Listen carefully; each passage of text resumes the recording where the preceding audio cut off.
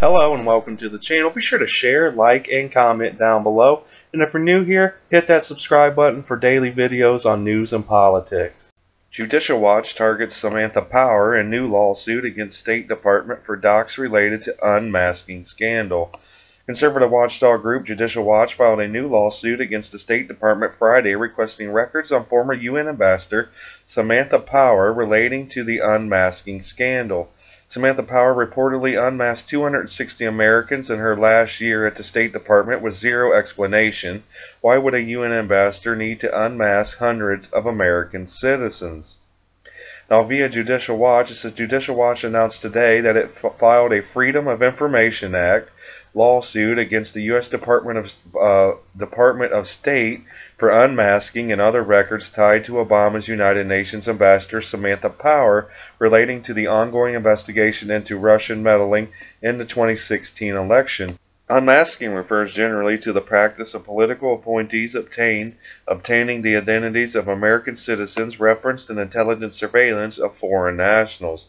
Now, Judicial Watch sued the State Department after it failed to respond to an October 31, 2017 FOIA request seeking information about Power's unusual unmasking request, including all requests for information submitted to any intelligence community member agency by former United States Ambassador to the United Nations Samantha Power concerning, regarding, or relating to the following: any actual or suspected effort by the Russian government or any individual acting on behalf of the Russian government to influence or otherwise interfere with the 2016 presidential election, the alleged hacking of computer systems utilized by the Democratic National Committee and or the Clinton presidential campaign, any actual or suspected communication between any member of the Trump presidential campaign or transition team and any official or employee of the Russian government or any individual acting on behalf of the Russian government.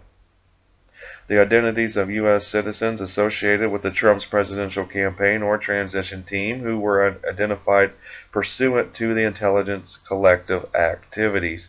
Now, in September, an attorney for Trump, Jay Sekulow, and his partner at the ACLJ, attorney Jordan Sekulow, also his son, broke down Samantha Power's unprecedented unmasking request on their radio show. Now, Jordan Sekulow points out that Power's unmasking was crammed in the last few weeks or perhaps days of the Obama administration, which means she was unmasking dozens of people or more in a single working day. Now, Sekulow puts Power's unmasking request into context by comparing it to other UN ambassadors of the past. Her number of requests are unprecedented in the history of UN ambassadors who also have the position to unmask, Jordan Sekulow began.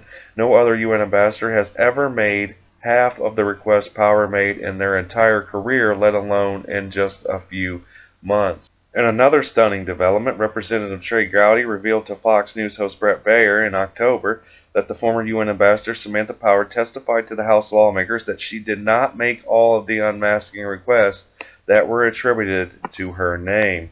So be sure to share, like, subscribe, and comment down below and tell me how you feel about this report. But other than that, I hope you guys have a great day. Let's make America great again. Peace.